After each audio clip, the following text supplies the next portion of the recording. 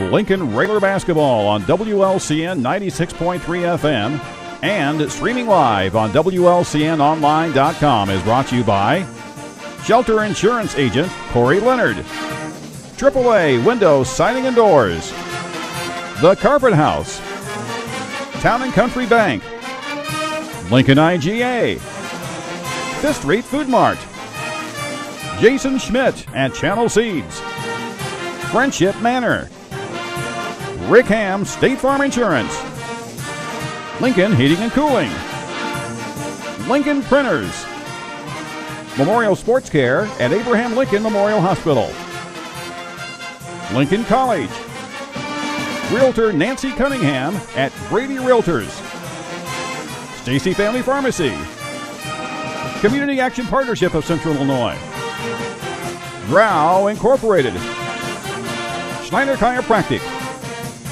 Lincoln Chrysler Dodge Jeep Ram, Edward Jones Financial Advisor Christine Short, St. Clara's Manor, Eaton Corporation, Jim Examus Ford Lincoln, Bright Ideas Screen Printing and Embroidery, Headline Salon LLC, and by Family Custom Cleaners, Laundry, Tanning, and U-Haul. Again, starters for Springfield: Henry Berry, Isaac Nelson, Keon Day, Trevor Minder, and Justin Pettis. And we'll get you all their particulars in just a moment. Railers are in their road green uniforms with red lettering trimmed in white, white numerals trimmed in red. The red, white, and green up the side of the uniform with the LR at the bottom of the short. Opening tip controlled by the Railers. They'll be moving left to right as we sit here high atop the balcony at Willard Dewey Gymnasium, and we certainly thank you for joining us here on this Friday evening. Looks like Springfield's opening in man.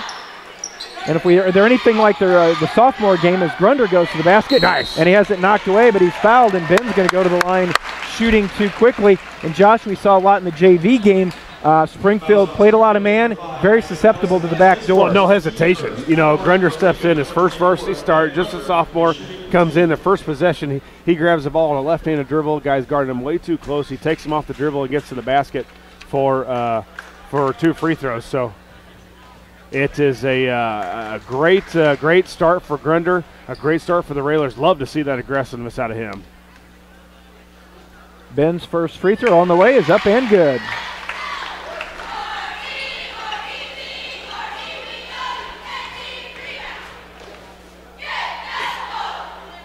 Second one for Grunder. That one's good as well. Sophomore gets the Railers out to an early 2-0 lead. You know, that's always the bad spot of being the sophomore coach. You normally don't get the best sophomores, and Coach Gregg has lost another one, it seems to be. They dump it inside. Turnaround jumper from 14 is up and good. Yeah, Day, their leading scorer, second leading scorer in the league, gets an easy jumper from the free throw line right at 15 feet. Hop across to Grunder, who works across the timeline, tries to get it down over to Fry. Pass is batted up in the air and controlled by Pettis. Senators head down the other way. I tell you, Ben will quickly realize the quickness from the sophomore level to the varsity, along with the size and strength, as he's got a lot of that in his game. But he quickly sees it as he gets the ball tipped away and stolen by Springfield. They're a little bit quicker up here. Day over to Minder, back to Day. Top of the key, works to make a move down the lane. Foul's going to be whistled on Bryson Kirby at the free throw line. It'll be before the shot. That's Isaiah. That'll be his first. So Isaiah and Bryson right there. 6:38 to go, tied at 2. Into Pettis, turns, kicks back out to Nelson with the lefty 3 on the way, and that's good. 5-2, Springfield with their first lead of the evening. Hop across to Bowers, hands to Grunder. Hard to believe 2 of the starting 5 for the Railers 2 years ago were playing in 8th grade. As Isaiah fires a long 3, back rim no, high for the rebound is Pettis again for Springfield. Yeah, missed by Bowers there, who's been one of the better in the last couple of weeks scoring for the Railers. Minder top of the key. Swings it right side to Nelson, watched by Kirby. Back on top to Day, now to Minder on the left side. Under 6 minutes to go, Senators with a 5-2 lead. Day down to Nelson. Nelson dumps it down to Day. In down the lane is Barry with the cut. The finger roll is good. Yeah, Springfield always starts out the game against the Railers really well, especially here at home. They usually start to fail off at one point during the second half. Kirby finds an open Isaiah Bowers cutting down the lane, who lays it off the glass. Yeah, if they're going to press like this, we're going to pick this apart as soon as the Railers start to pick it up a little bit, as they just did there, and got it to Isaiah going right down the basket. Ball knocked away from behind into the hands of KJ Fry. 5:15 to go. Railers down 7-4. Hop on the dribble, turns in the lane, kicks in the corner to Isaiah. Isaiah at the shot fake, goes baseline, lumps it down, and then out of bounds on the pass as he tried to get it to Bryson in the corner. So it'll be a turnover, gives it back to Springfield. Yeah, not a good spot where Isaiah got to, is on the baseline behind the backboard, got stopped. When you really got to have an idea of something that's really going to work before you get down there, because when you get down there, there's just not a lot of options. When you get along that baseline, you got to step out of bounds, you can throw it off the bankboard. There's a bunch of different things, and Isaiah got caught with nowhere to go. Quick hands by the Railers as it's knocked out of bounds. It'll stay with Springfield. 5 minutes even to go, first quarter. Railers down 7-4 as Minder looks to inbound. There's a lot of holding and a lot of physical play in the sophomore game as the pass is thrown away. KJ Fry is going to take it up, had it knocked away, blocked out of bounds. Nice defense by the Senators. It'll stay with the Railers. Yeah, but I like what KJ did there. Get to the basket, make that official, either make that block or that foul call. And, it didn't go in the Railers' way, but we still got the ball back, and KJ was nice aggressive to the hoop. Bowers, top of the key, down the lane, contact. Before the shot, foul's going to go against Pettis. That'll be his first, second on the team. 4:35 to go. Railers will inbound on the baseline. It'll be Bryson Kirby with that responsibility. Gets it into Grunder. Grunder back on top to Hop. Right wing to Bryson. On top to Fry. KJ drives. Kicks over to Kirby. Back on top to Hop. Now to Grunder. Hop between the circles. 4:10 to go. Hop tried to go up for the shot, kind of lost it. Nice. Was able to control, get it down to Isaiah, who laid it up and in. Yeah, nice pass by Hoppy. He got the ball tipped away as he was going up for about a 15-footer. And lost control of it, but was able to have enough control to get it down to cutting Bowers right along the baseline. 4 minutes to go, halfway through quarter number one. Railers down 7-6. Minder over to Nelson, rises up for a three. That's no good. High for the rebound. Fighting for is going to be Fry and Barry. And see who the foul is going to be whistled on. That's going to be on Springfield, going over the back of KJ. His first, third team foul. Railer basketball this year brought to you by Eaton Corporation, Friendship Manor, and Memorial Sports Care at Abraham Lincoln Memorial Hospital. Railers looking to get the lead back, this time down. Grunder out to Hop. Leading scorer for the Railers. Came in at averaging 13 points a game. Grunder on the wing, high post to Bowers. Get it over to Bryson, open three on the way. Left it short, rebound to Minder, and then I think they're going to get a foul on Ben going in for the rebound. That'll be the first on the sophomore. Yeah, no problem there. Got Kirby open for a three, and he's been shooting the ball really well. And that time Grunder got in there, rebound. But you'd like to see it. Ben getting in there, trying to scrap, trying to fight, claw for an offensive rebound. Got a foul with a little too aggressive, but I think if you're a coach, you like those kind of fouls. Day drives baseline off the glass. No, Kirby high for the rebound. Hop along the left side. Gets it in the lane. Kicks out to Grunder. Over to Bryson. Railers will set up. Hop hands to KJ. KJ will drive in. 17-footer. In and out. Rebound to Nelson. Looked good. We had a good view of that one. KJ, a nice two-dribble left-handed right at about 15, 17 feet. And he's really good from that range and in and out and couldn't get it to go. 3 minutes to go, still 7-6. And then a reach in by Isaiah. And Isaiah has now picked up his second. And Josh, you talked about the good looks. We had a great look into that call. Isaiah was clean. Yeah, that was a really clean steal. And that problem with that, it gives Isaiah two. And he's had some trouble lately with fouls. He's been actually, they gave that to 20. They gave that to Grunder, it looks like, didn't they? I don't think they've registered. Oh, there it is. There we go. Yeah, two on Bowers. So He's been really aggressive and a little too aggressive lately here in the last week or two. He's been saddled by some foul trouble. Garrett Isles into the lineup for the Railers. He replaces Bryson Kirby. But just that quickly, a 3 on the way. That's going to be long, no good. Isaiah tracks down the rebound. Last touch. They're going to say last touch by the Railers. So it'll stay with Springfield. And as we were saying, as quickly as Kirby came out, I think Kirby went right back to the scorer's bench. And I got to believe he's checking in for Bryson. Bryson will check in for Isaiah. So for the Railers, Fry, Kirby, Hop, Isles, and Grunder. 2:37 to go. Still stuck 7-6. Yeah, started out with a lot of scoring the first couple minutes, and now there's been nothing now for a couple minutes. 7-6. Springfield back on top. Nelson did a good job of saving it from going to the backcourt. For Springfield, coached by Preston Snar. For all the years, coached by Matt Reed. Lefty jumper on the way from about 15 is good from Nelson. He has 5. It's a 9-6 Senator lead.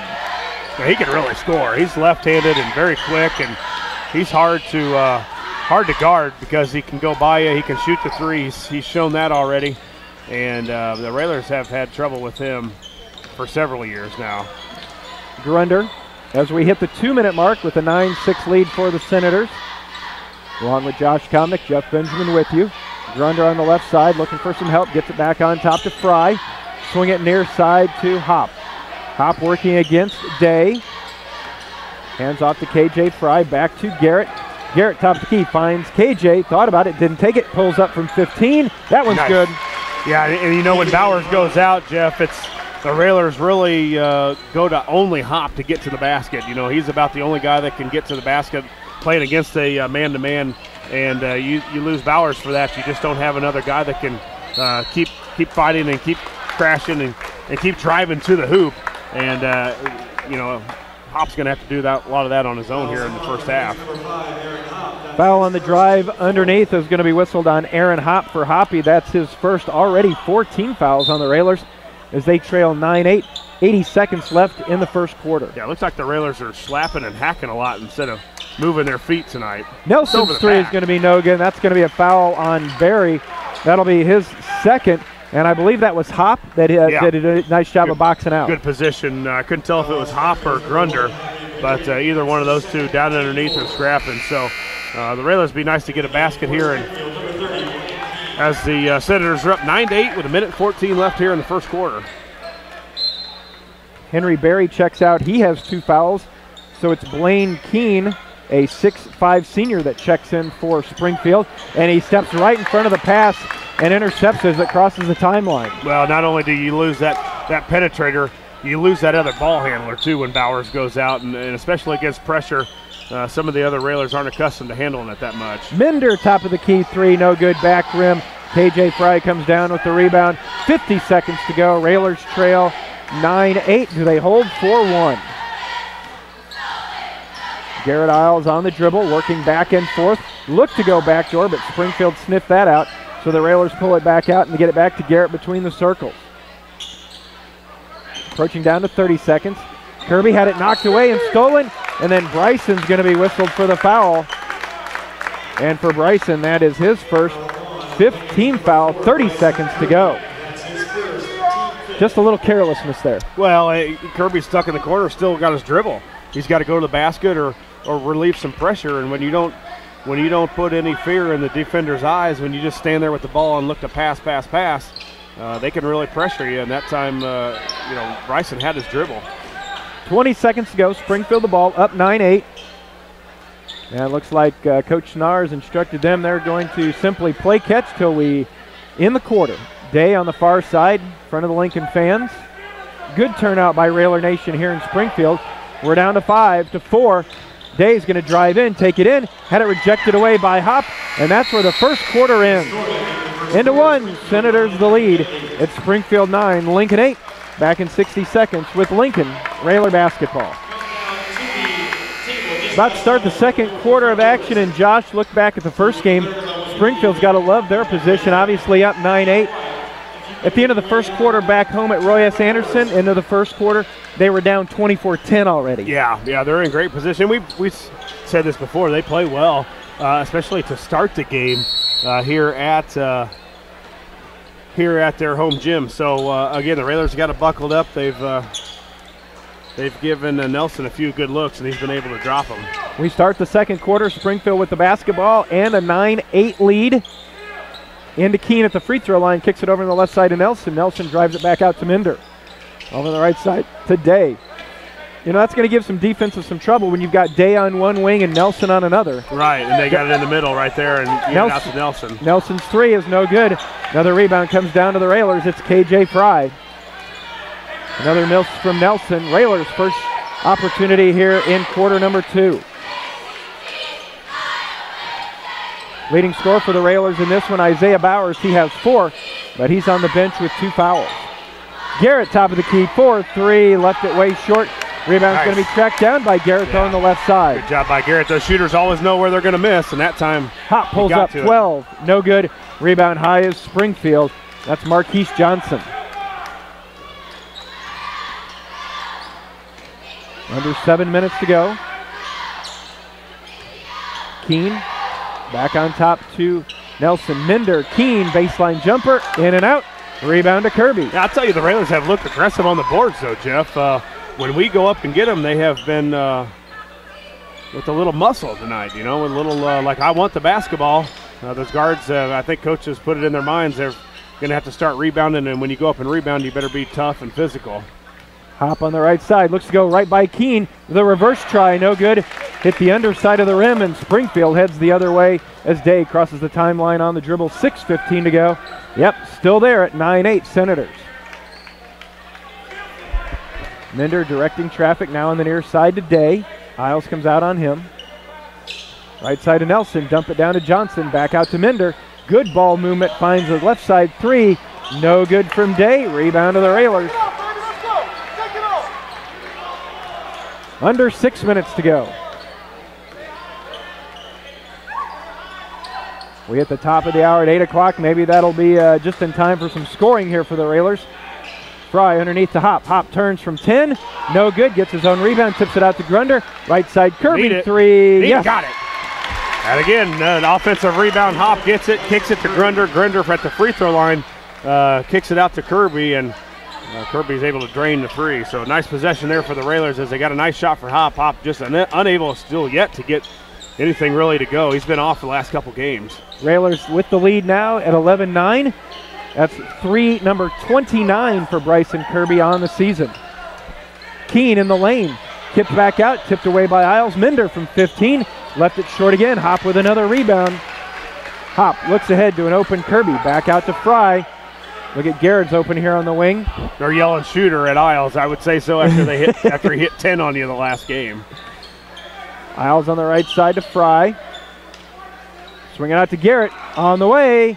Off no good. Rebound to Minder for the Senators. Back. Minder. Timeout taken by Springfield. Just a 30. So we will keep it here. 4:39 to go in the first half. Lincoln on top, 11-9. That gives us time to tell you that we want to say thanks to Rick Ham, your State Farm insurance agent, the Carpet House, and Lincoln IGA for their sponsorship of Lincoln Railer basketball.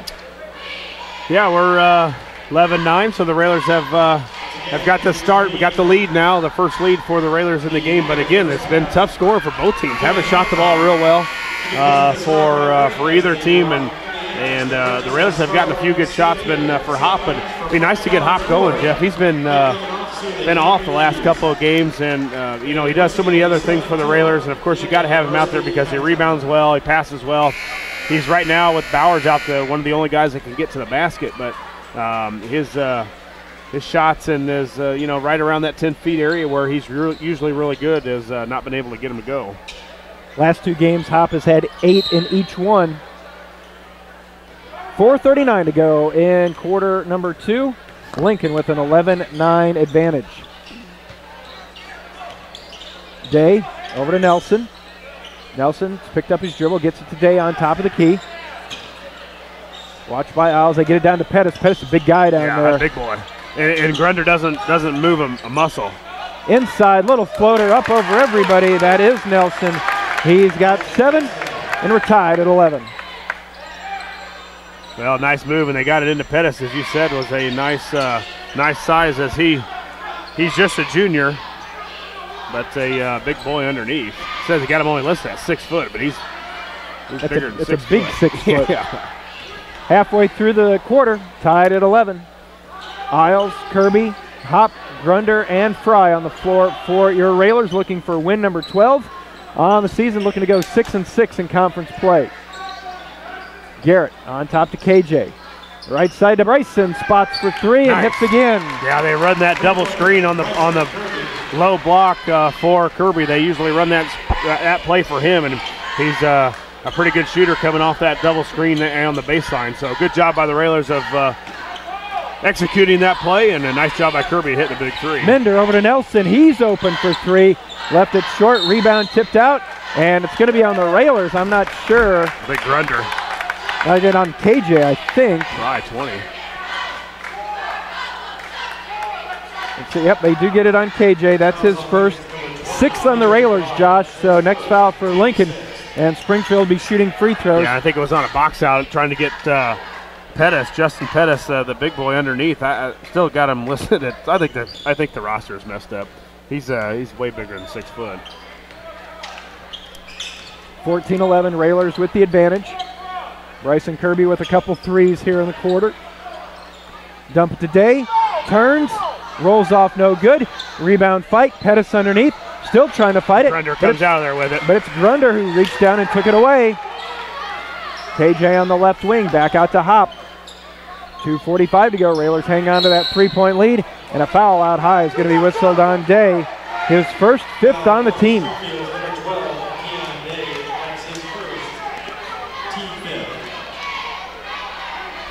Bryson Kirby will inbound in front of the Railer faithful. I tell you, seems to be a little tacky as far as the calls out on the perimeter, but when you get them down low, the refs are really letting them play.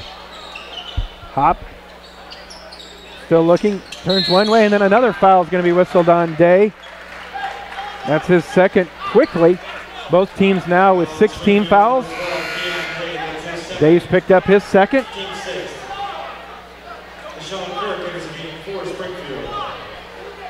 2:36 left here in half number 1. Both teams will be in the bonus on the next foul, so it'll be nice for the Railers to get there and get some easy baskets from the free throw line. Kirby inbounds to Hop. Hop's going to drive in, takes it up. That's an undercut, man. Gets by the defender, and a blocking foul going to be whistled on Tayshawn Kirk. Yeah, that's call. His first. I like this official. Hop goes to the line shooting 2. And Josh, for the folks just listening, explain what Hoppy did and what they called. Well, he got into the lane, and not only was the guy too far underneath the rim, but he slid underneath Hop while he was going up for the layup, and the official explained it to the bench. I don't know that he has to explain it to the guy that's keeping fouls, the track of the fouls, but he did anyway, and he did a good job. He said he slid underneath, and that's exactly what he did. You can't slide underneath, and for one, the guy was too far underneath the rim. You can't take a charge when you're standing underneath the rim. Hop hits them both. It's now 16-11. Minder turns in the lane, finds Barry, has it swatted away from behind by Kirby. Nice defense by Bryson. It's got to be Kirby's first block of the season, for sure. Yeah, but we'll hear about it. Yeah. Good job by Bryson. Railers 4 of 4 from the line already tonight. Came in shooting 80% as a team. Pettis, Barry, little 8-footer in the lane. No, there's Bryson playing big in the lane with another rebound. I'll tell you, Grunder doesn't move an inch down there. Pettis has probably got 2 feet or, with 2 or 3 inches on him, and probably a good several pounds, and Grunder doesn't move a muscle. Railers mishandle it and lose it. Kirk comes out of there with it for Springfield. 2 minutes to go. Railers up 16-11. Nelson looks to drive, but Hot cuts off the baseline. In the lane, floater is good from Barry. 16-13, Railer lead down to 3. Minute 45 to go. Hop ahead to Grunder. Fry trying to direct some traffic, gets it to Grunder, top of the key. Grunder looks to go right by Pettis, does so. Shot it a little hard. Rebound down to Springfield.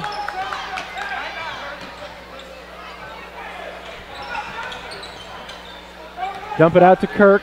Like Coach asking for the official to blow his whistle on the other end. Little floater by Kirk. That's no good. Rebound to Grunder. Yeah, Ben did a good job of getting to the basket. That's part of that difference between sophomore and varsity. He probably gets by that guy in a sophomore game. The varsity, you hang and claw, and the guy's a little bit stronger. You can't quite get around him, and he'll learn from that. Under a minute. Fry drives in, pulls back out now to Grunder. Railers up 16-13, right in that gray area. Do you hold for one, or do you try and look for a good one? I think if you can, it's you'd love to.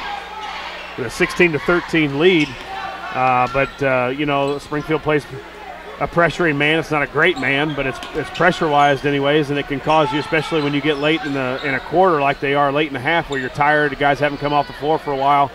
Your mind can get a little lackadaisical, and you can throw the ball away. But looks like Coach will elect to try and hold it here for one, as he's got it down 20 seconds now. Hand off to Hop. Railers up 16-13. Hop hands to Garrett at the timeline. Now over to Fry on the far wing. High post, nice catch by Hop. Down to 8-7. Drives over, dumps it over to Ben. Ben shot it a little too hard. Springfield a chance. Nelson fires one up. It's on the way. Hits the rim, and that's where we end our half. Halftime, Lincoln with the lead. It's Lincoln 16, Springfield 13. We'll be back with our halftime in a moment. You're listening to Lincoln Railer Basketball.